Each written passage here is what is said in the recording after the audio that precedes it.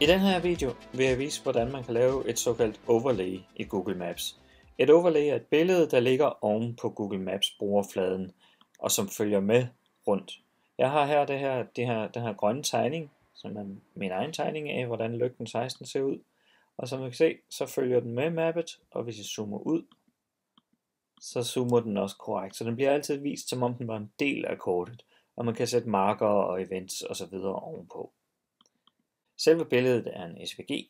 Det kunne også være en PNG, eller for den sags skyld en JPG, men når vi nu tegner alting i SVG, så kan vi lige så godt blive ved med det.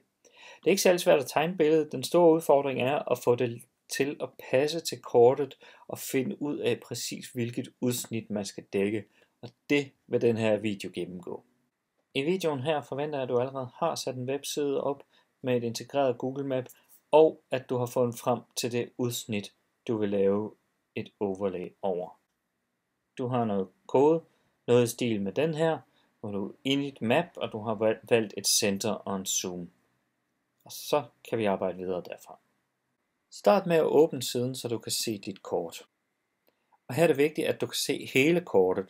Du skal altså ikke have et vindue, der sådan er skåret midt over, så du skal scrolle op og ned for at se kortet. Du skal kunne se det hele på én gang på skærmen.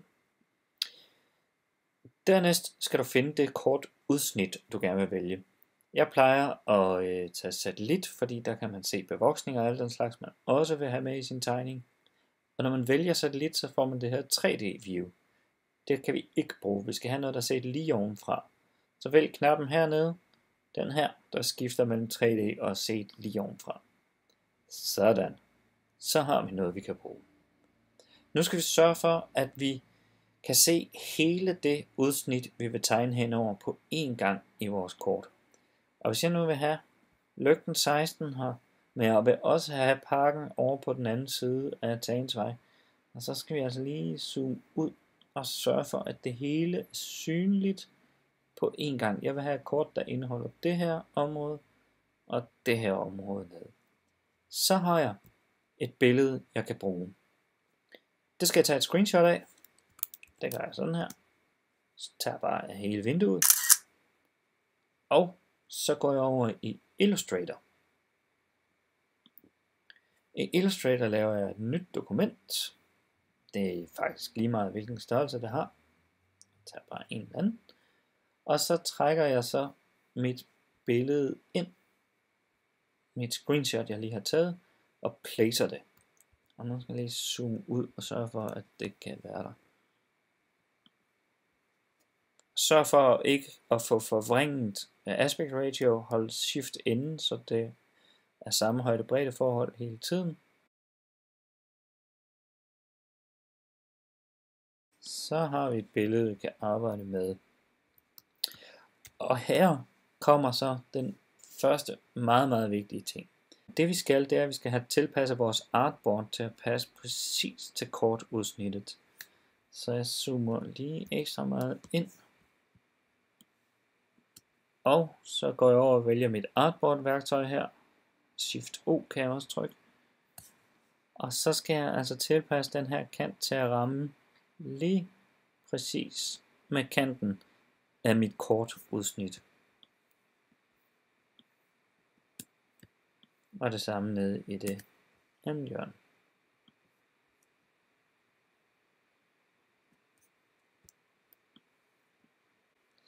Og nu skal jeg så bare tegne. Jeg kan tegne mit kort, og nu jeg laver et nyt lag. Det her det er mit baggrundslag, det skal jeg ikke kunne ændre i, så jeg låser det lige. Så laver jeg et nyt lag, hvor jeg kan tegne, og nu tegner jeg bare en meget hurtig skitse. Jeg tegner en masse grønne træer her, kopierer den samme ellipse og sætter rundt, bare lige indtil jeg er tilfreds. Og så skal vi have bygningerne her, og der tager jeg et rektangel og roterer, så det passer, og kopierer den samme rotation igen til alle de andre bygninger og delbygninger. Så har jeg noget, jeg kan bruge til mine videre tests. Jeg kan altid tegne flere detaljer på det senere. Det første jeg gør nu, det er at slukke for screenshot-laget her, og så kan jeg se, hvordan mit artboard passer præcis med der, hvor kortet var. Så lige tager frem og tilbage et par gange. Se, det passer. Så er jeg klar til at eksportere til SVG. Jeg går op og vælger eksport. og vælger selvfølgelig SVG-formatet og sørger for at use artboards. Det er meget vigtigt for at få kanten til at passe. Jeg giver det et navn, kalder det mit overlay, .svg og eksportere. De her indstillinger betyder ikke så meget. Jeg skal sørge for at responsive er slået fra, men ellers så går det nogenlunde ud på 1 indtil videre. Men brug dem, vi plejer at bruge. Jeg siger OK, og nu er mit SVG-kort klar til brug. Den store udfordring bliver nu at få vores overlay til at passe præcis oven på vores kortudsnit. Og for at få det til at passe præcis, skal vi fortælle, hvad vores nordlige grænse er, vores sydlige grænse, vores vestlige og vores østlige. Det er lidt besværligt at finde de grænser, og det er endnu mere besværligt at huske dem, så vi starter lige med at lave et objekt til at huske dem i. Vi laver en variabel, som vi kalder bounds. Den er engelsk ord for grænseværdier. Og der sætter vi så ind vores north, som er et eller andet tal. Indtil videre skriver jeg bare 55. South, som er et andet tal, der ligner det. East og west. De tal skal vi nu finde her fra kortet. Man kan ikke bare klikke på dem, som man kan ved et enkelt punkt, så vi skal bede JavaScript om hjælp. Hvis vi åbner konsollen, så kan vi bede om vores map, og får vi et map-objekt. Hvis vi ikke får et map-objekt her, så er det sandsynligvis, fordi vi har glemt, at map-variablen skulle laves uden for init-map-funktionen. Så tjek lige det, hvis du ikke får det til at virke. Men hvis vi har map, så kan vi sige map.get bounds, parentes. Det er en funktion, der returnerer et andet objekt, som har en meget mystisk udseende her. Men jeg har så slået op og fundet ud af, at jeg kan skrive map.get bounds, og så kan jeg få det nordøstlige hjørne og det sydvestlige. Så hvis jeg skriver get north east på et nordøstlige hjørne, som er et sæt koordinater, som jeg også får i et mærkeligt objekt. Men jeg ved så, at jeg kan skrive, hvis jeg vil have latitude, så skriver jeg .lat, og der får jeg så et tal ud på den præcise værdi for den nordlige grænse, 55,7 et eller andet.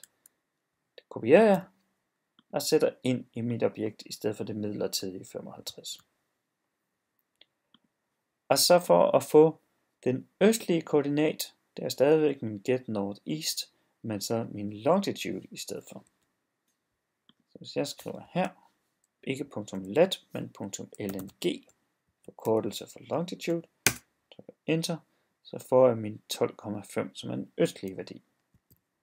Kopierer den, sætter den ind i værdien her. Så skal vi så have de sydvestlige værdier også. Jeg skriver map get bounds get southwest. Og der får jeg selvfølgelig også et objekt. I kan selv gætte. Jeg skal skrive .lat for at få den sydlige værdi. Jeg kopierer den og sætter den ind. Og jeg skal skrive .lng for at få vestværdien. Så har vi alle fire. Vi har nord, syd, øst og vest. Tjek lige efter, så længe det er her i Danmark, på den her side af Greenwich og ekvator, så er nord et tal, der er lidt større end syd, og øst er et tal, der er lidt større end vest. Så er vi klar til det næste punkt, og det er at placere overlayet. Vi laver en variabel, der er overlay, som vi så skal sætte lige med et nyt objekt. Så vi siger new google.maps, og så er det ground overlay, fordi det ligger på jorden og ikke ovenover vores markers. Ground overlay. Og den skal have to parametre, nemlig vores fil og vores bounds, som jeg har defineret her. Filen havde kort overlay, og fordi at vi gemte med artboard, har den fået 01.svg, Vores bounce hed bounce.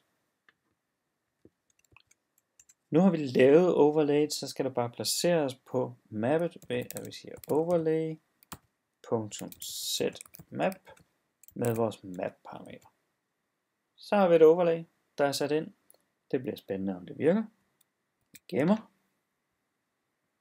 Og kig mod browseren. Reloader. Og min sanden, det virker. Vi behøver ikke konsollen, der er ingen fejl. Vi har vores fine tegning her. Og hvis jeg lige får lov til at zoome lidt ud, og vi se, at der er kommet træer og det hele med. Så nu har vi vores overlay klar. Nu skal vi ikke gøre mere, nu kan vi rette i SVG-filen lige så tosset vi vil, og stadigvæk have det her område fyldt ud med vores tegning. Så let er det at sætte SVG overlays ind i Google Maps.